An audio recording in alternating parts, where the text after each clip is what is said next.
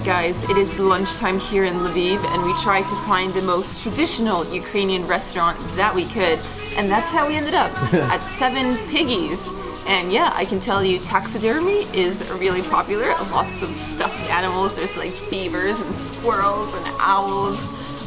It's very colorful. It's all white walls, but it's like decorated with these bright flowers. So yeah, it's super cool. We're the only ones here, and our food has arrived. Okay. Banosh. Okay.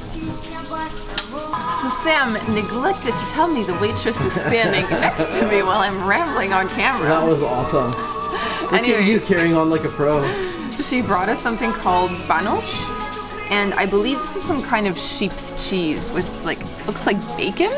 So I'm just gonna try it on bread. I'm not entirely sure how you're supposed to eat this. We got a bread basket. So. But you know, bread and cheese seems like a pretty good idea. So let's go for it.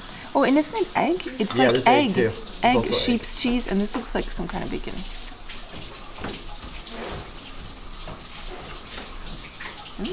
Tasty?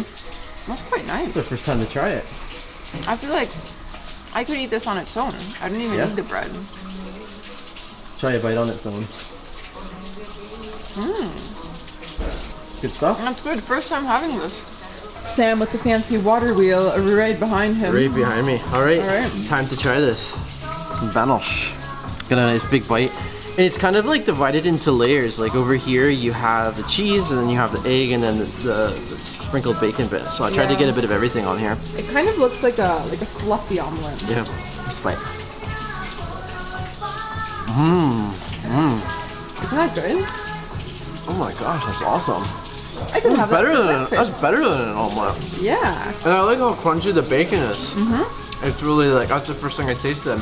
And then, oh, the cheese is really nice. It's a salty cheese. Yeah. And with the egg, yeah, it's kind of reminds me a bit like a premium omelet or something.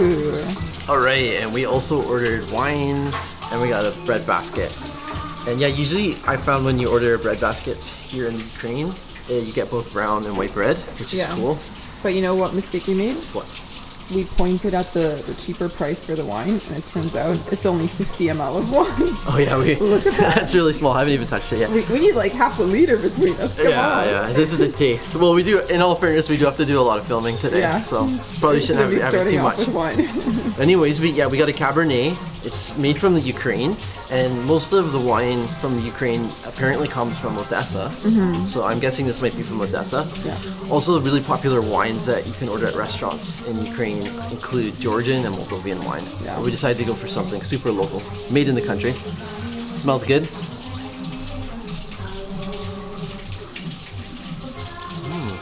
It's pretty good. That's a decent dry red. Yeah. Kind of has a cherry taste to it. Look at him getting. Let's try the brown bread. No butter, so I'm just gonna take a bite. You should use a Banosh. It's pretty good with bread. Yeah, I think I'll do that. Yeah. That's nice. It's just nice having it as an accompanying side dish. A work of art right here. I believe we've ordered something called Kremslyky, and I need to. You gotta break this, baby. I can't actually lift the bread off, so we're gonna have to break it. Burrow your way in, huh? Break it. How do they do this? Oh my gosh, look at that. OMG. You can do it. It's like they cooked the bread over this ceramic bowl. Oh my gosh, the camera just totally fogged up. Okay, so now that we've managed to break all the bread off, and we should show you what's inside. The defogging of the lens. Defogging of the lens. So in here, we've got some pork. We have potato pancakes. We have this like creamy sauce with dill and carrots and garlic, and it all looks really, really good. Yes, it does. Let's go in for some pancake. I've really been enjoying these like fried pancakes with like, you know, savory mushroom sauces on top. It's been so good. Yeah, we haven't shown them before in videos, but we've been eating them a lot, just kind of on our own time. Is it too hot? So hot. Yeah, I mean, it's piping hot. It fogged up the lens, so. It's good though? But it's so creamy. So creamy. Nice. So creamy and yummy. This is one of my favorites. Sam's going in. Yeah, my turn to try it. He's fishing something out. Breaking off the potato sauce. Oh my gosh, yeah, it's so hot. Potato pancake. I can feel the heat. Feel that heat. There we go. I'm gonna try mine with a little bit of bread. First I want to blow on it.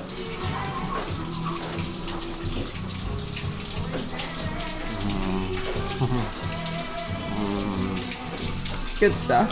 That is one of my favorite things to eat here in the Ukraine for sure. Yeah. Oh yeah. But I've now had it about 3 or 4 times, and it's a dish now that whenever we go out and order like traditional Ukrainian food, it's a staple. We have to get that one. It's just so nice. It's that sauce that makes it. So moving on to the main, the meat dish. What did you get? Well, this meal is kind of the classic case of our eyes being a little bit bigger than our stomachs, because this thing is huge. This apparently is the house specialty. They actually have named this dish after the restaurant. It is the Seven Pigs, and it is a huge pork leg.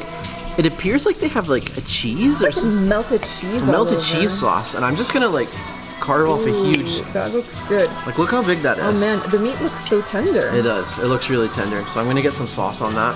Take a huge bite. Oh my gosh, that is such nice meat. So tender. And actually, it's not a cheese sauce. It's a mustard sauce. Oh. It's got a kick to it, yeah. Wow. Totally different than what I thought. All right, let's do this. Let's do this. Gonna grab some meat.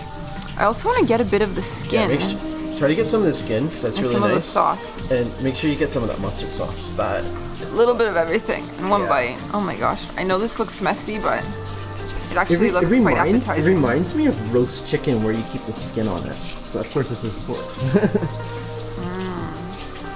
Isn't that good? Yeah. My God. The meat's quite tender, like it reminds me of pulled pork a little bit. Yeah, it has that kind of texture. Yeah. And the mustard, I mean, it's got some kick, but also a bit of sweetness to it as well. So it really balances out. Balances it well, huh? And this is good. It's tasty.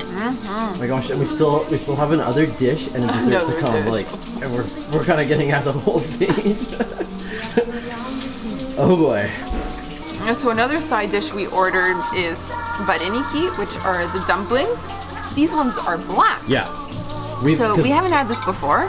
It looked interesting. Yeah, we've never tried the black dumplings. So. All we know is that they're stuffed with pork and veal. There you have it. Ooh, that looks good. Nice? That is quite good. But we have no idea why they're black. How did they make them black? The only black food I've had before used squid ink. I call it squid ink. But I don't know if they would put squid ink. Yeah, good question. In a pork and veal dish. But yeah, super Help us solve this mystery, guys, if you know. If you know. Sam going in for black dumplings. Oops. Ooh, they're quite dense. Yeah, they're heavy. The meat is heavy. Oh wow. Those are really different than the ones we've tried before. Yeah. We've mostly had like potato and cheese ones, where this is like just entirely meat. Yeah, they are denser for sure. Yeah. You know what? These ones almost look like they've been steamed instead of boiled. Yeah, I think they may have. Yeah. One more. They're really good. They remind me a little bit of dim sum. I was just thinking that. Yeah. Wow. Seriously. Tasty though. All we need is some soy sauce and a pair of chopsticks. Forget the sour cream. There you go. Well, thankfully dessert is a smaller portion than everything else because we're stuffed. We're stuffed. And this is like, I think, a Ukrainian style kind of cheesecake. And it's got like a chocolate topping. And I think I've been able to see what might potentially be dried pieces of fruit in the middle. I think on the other side. Yeah, I think I actually have one in my bite. There you go. Raisins. Cheesecake with raisins. That's so good. Because like this is just like pure cheesecake. There isn't really like a bottom layer. It's just pure dense thick cheesecake. Just the way I like it. So I kind of feel at this point the meal's sort of turning into a challenge. Oh my God. A challenge meal. We're so full. But this is like an endurance sport. I always have room for cheesecake though. We really need to start ordering less. That's the problem. Isn't that good? Dense, huh? Is there a bit of alcohol in there? It could be. It could be. I wonder if those raisins have been soaked in rum-soaked raisins. Vodka or something. Taste a little something something.